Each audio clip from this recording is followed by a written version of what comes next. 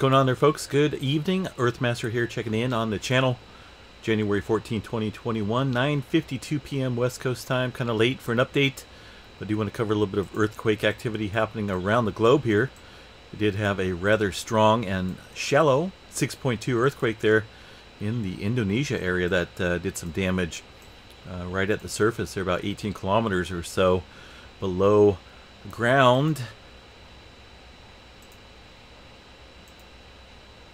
That's been the biggest quake so far today over the last 24 hours there. You can see that 6.2. Did you feel it? Reports way up there in the red.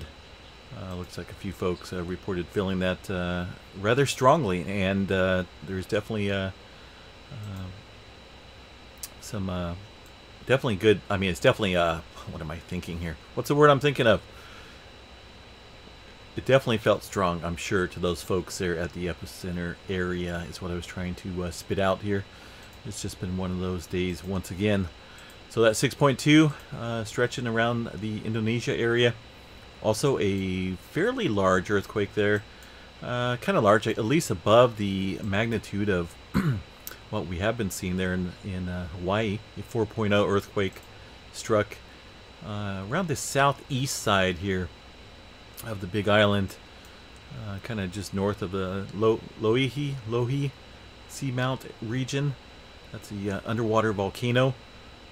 This 4.0 has been basically struck within a region where we've seen quite a bit of smaller quakes, and you can see over the last hour a couple 2-pointers there in the red circles, but that 4-pointer there looks like it was felt by a few folks 33 kilometers downstream there.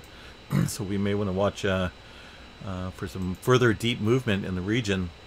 This specific area has seen these levels of depths there, 25, 31 kilometers below surface.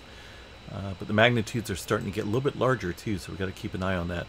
Up around the Kilauea volcano, just a little small microquake there in the Kilauea crater area as the activity continues there.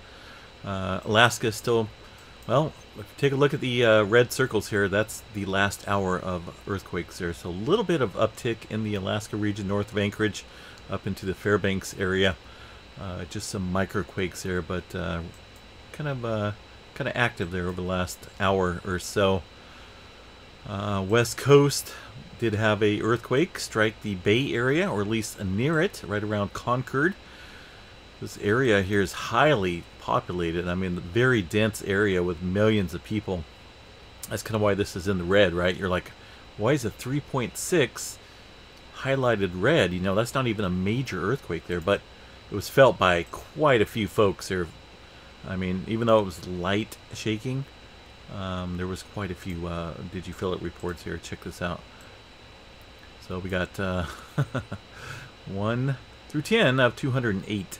So all these folks here reported feeling 122 people in Martinez, California, all over Concord, all over the Bay Area. In fact, folks felt that earthquake striking the region. This struck specifically right there on that Concord fault. You guys see that? A little Concord fault line structure right here. Pretty small fault system. I mean, it's not super big compared to, well, for example, the other one down here, the Hayward fault system, and also the Calaveras fault here. There's the Hayward, a little bit stronger, more defined line right there on the plate. But definitely interesting activity taking place here in this region. And what is that there? The Concord fault. I wanted to check something here real quick. I was going to look at it earlier and I completely forgot here.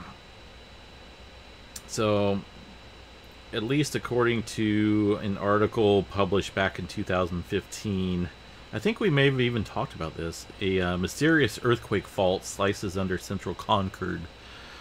Its jagged quarter-mile wide seam running beneath a critical fuel pumping facility. That's great, right? Processing about 166,000 barrels of crude oil daily and undercutting strip malls and homes. Like I said, highly populated. The Concord Fault is significantly more active than the fault that caused the Napa earthquake, which was that 6.0 back in 2015 August.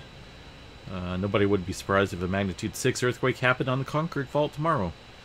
The Geological Survey estimates indicate a 3 to 4% probability of a magnitude 6.7 or higher earthquake over the next 30 years on the Concord or Lower Green Valley Fault.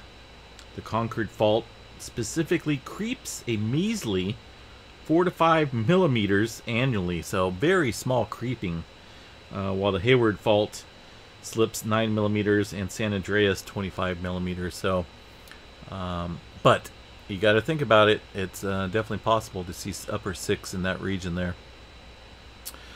Just a little bit of information on that specific fault there. Other than that, activity specifically on the San Andreas looks pretty quiet. Small little earthquake here near Fraser Park, 1.5 microquake, smack dab on the San Andreas. As we look down south here, looks like it's kind of quiet, folks. San Jacinto Fault area kind of mellowing out. Just a couple small, and you can count them here, over the San Jacinto Fault area. Pretty mellow. A lone quake down here near, what is that, Julian, whatever, however you want to pronounce that. And a couple more small quakes there at the edge of the Salton Sea region. But overall, looking pretty quiet in southern Cal for the most part.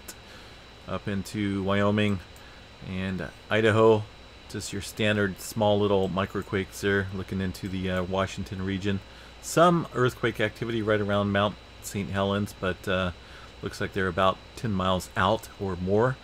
No quakes at the summit at Mount St. Helens, Mount Adams, Mount Rainier. They all look pretty quiet for now. Yellowstone National Park, again, no swarming, no activity to report there at all. Tremor map in the Pacific Northwest today. 0 epicenters, nothing on the map for today as far as the tremor along the Cascadia subduction zone.